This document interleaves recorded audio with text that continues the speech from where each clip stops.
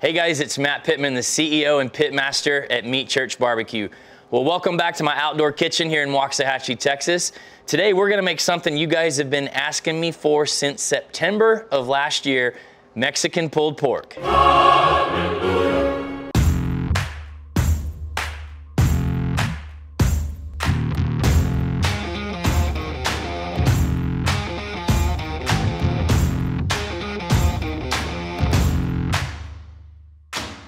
So last September, we had a pop-up class at Meat Church Barbecue Supply when we launched our pellets. And I did something that a friend of mine calls a Mexican pork butt. I'm gonna give you the history of that. But it went over as such a huge success.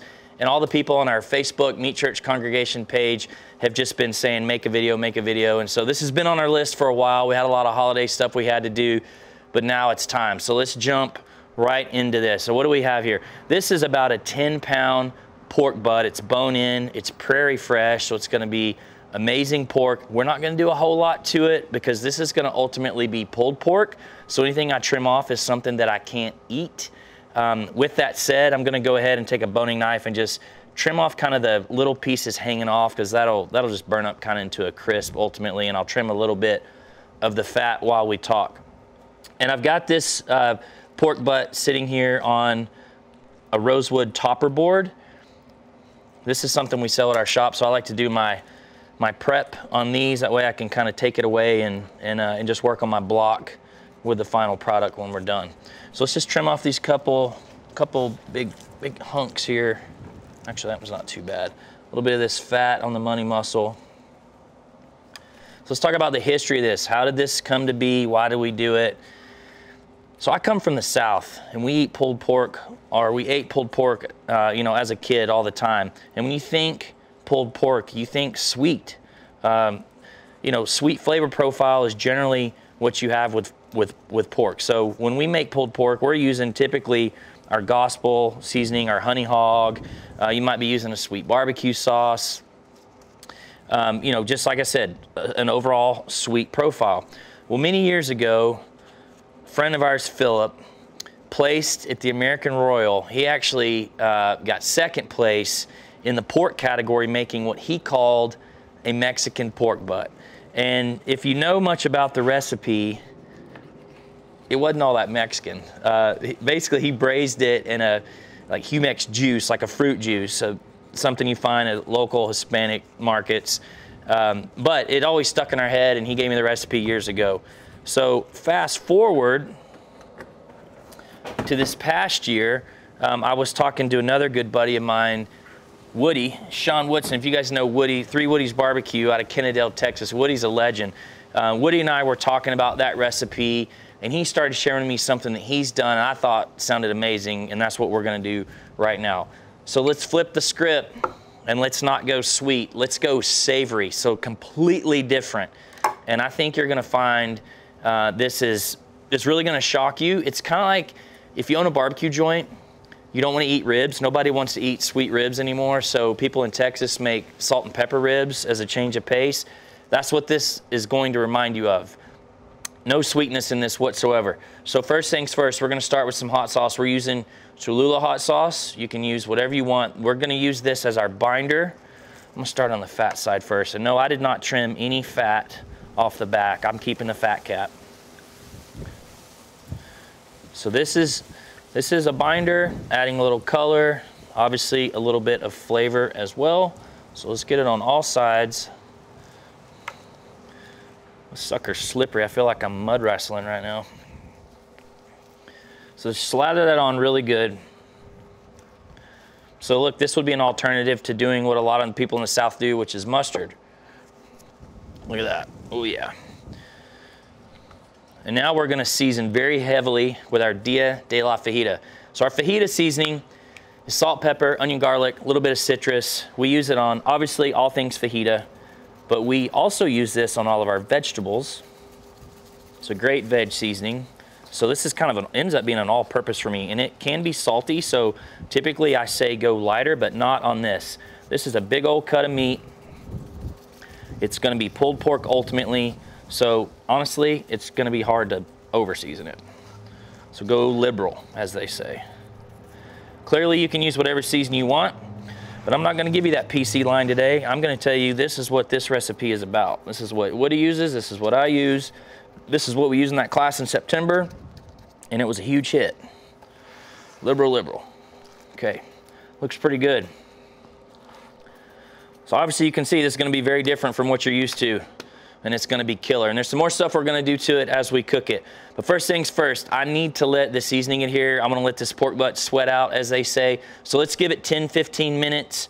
I'm gonna check on my cooker, and then we'll get to the next step.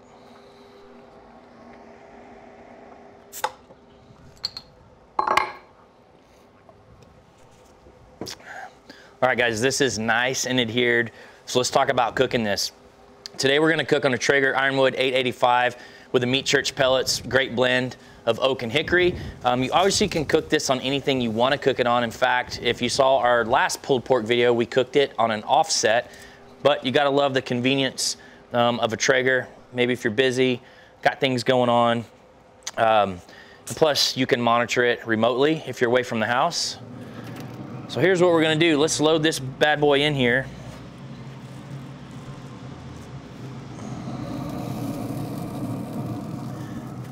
And we're gonna be cooking this for probably 7, 8 hours. Let me wipe my hand off here. What we're looking for is actually this next step, which I'm about to get out here for you guys. Change my gloves. So I didn't do anything to this one sitting beside it other than just let it ride. I haven't spritzed it or anything. Let me pull this out. One-hander here. Whew. Soft underneath and hot. Let's bring this out.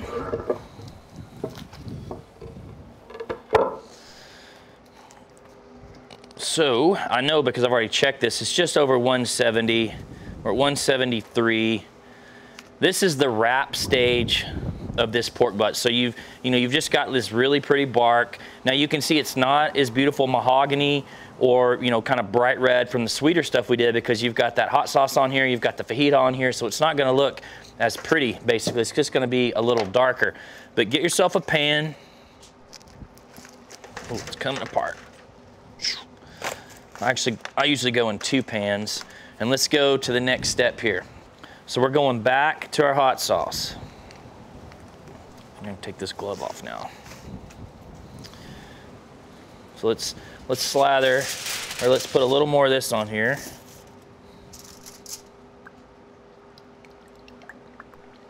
All over it. And for those of you wondering right now, don't worry, this isn't gonna be blazing hot. I can't handle super hot stuff, and I love this. But clearly, put on the amount that you like. This is gonna be great right here. We're gonna add some more seasoning. This is a really common step for me at the wrap stage of pork, back when I was competing or if I'm making it at home. I usually will put more seasoning in at this stage. So a little more seasoning.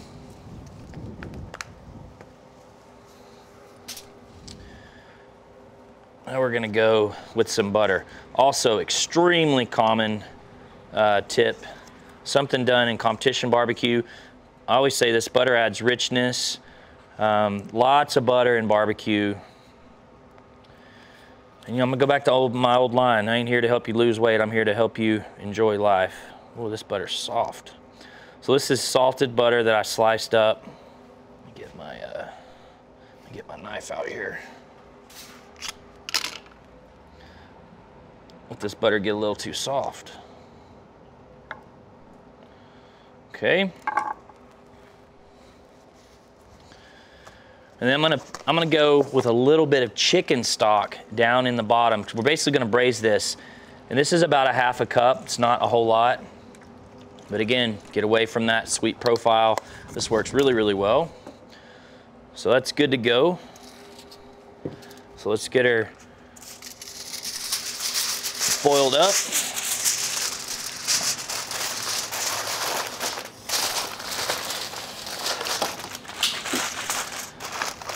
Back in we go.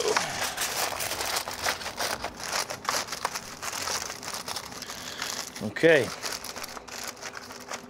We're gonna go back in the Traeger, still running 250 degrees. I can make myself a little more room by grabbing my final product here. So once you're back in the cooker, you're gonna roll this. Let me put my probe back in here. Ooh, that's hot. Put my meat probe right in the middle. There we go. All right, that is hot.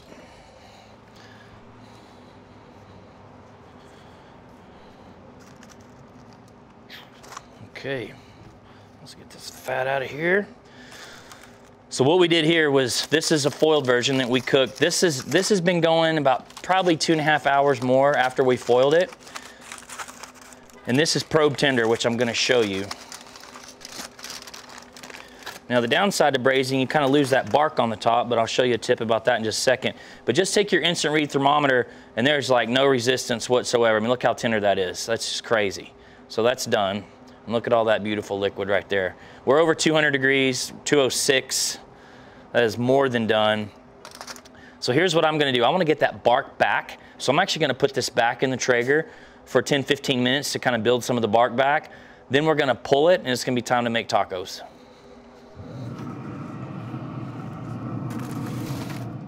All right, guys, let's get this pork butt out of the Traeger. The bark's not completely back, but you can see it firmed up a little. You know, you don't have to do that for this in particular, but it's a good lesson just in barbecue in general, especially for those of you that wrap your briskets in foil. It's a way that you could pull the protein out of the foil, put it back in the cooker, and kind of build some or gain that bark back. I'm gonna pour out, there's a ton of juice in here. It's gonna be way hot, so be careful with this. Hang on to that. In fact, we're gonna put some in a fat separator. This is your friend when you're making pulled pork. That's how you get it so juicy. Let's pull this butt out of here. Oh, this thing's tender.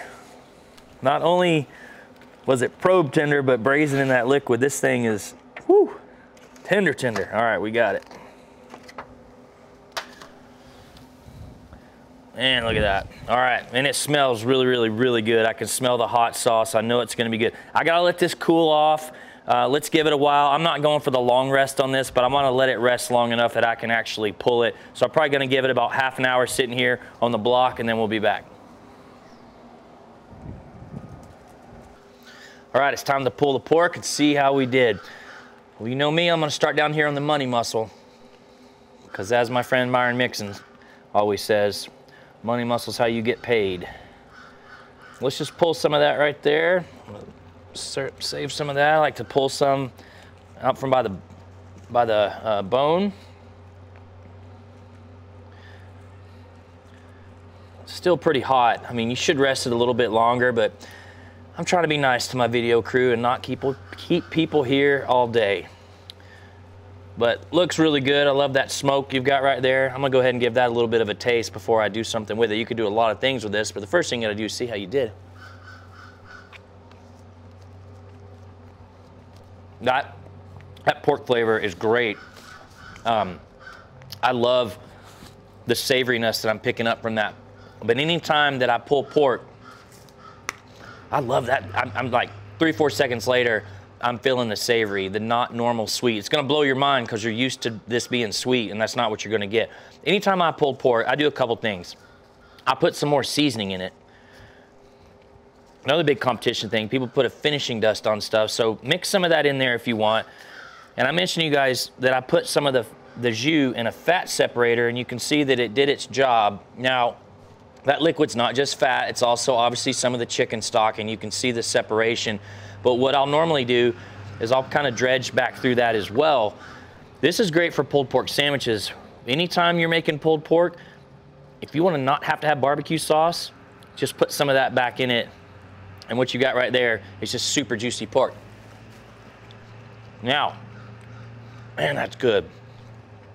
That's insanely good.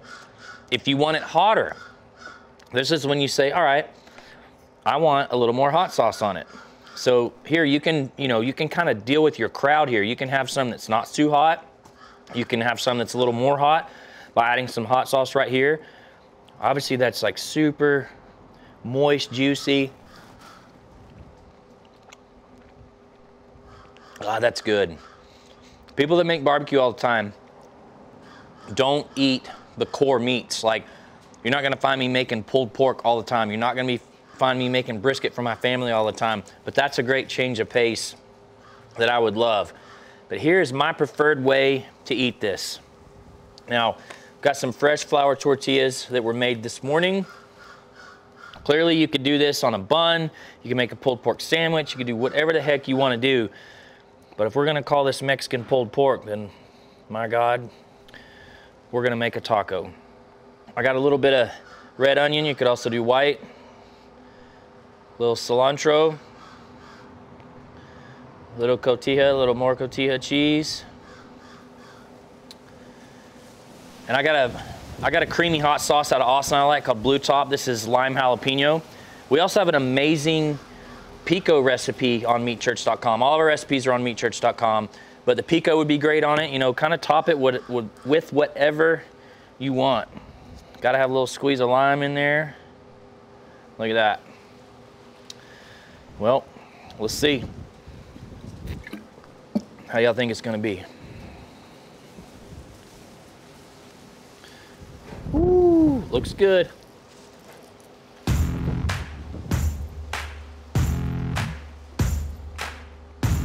That's the biggest bite I've ever taken on camera. I'm in love with this. The salt, pepper, onion, garlic seasoning on the pork butt. The hot sauce really comes through with that. It's just such a contrast to pork that I grew up on. I know I've said that several times, but it's so different, so enjoyable. This will be great for the typical Taco Tuesday or whatever you want to do with it. And I always say to end with great product, you gotta start with great product. The Prairie Fresh pork butt's amazing pork before you do anything to it. Traeger with the pellets ran like a dream and made this cook super easy for me so I could live my busy life. If you guys like what we're doing, please like and subscribe to our channel. As always, you can find all of our recipes at meatchurch.com. See y'all next time.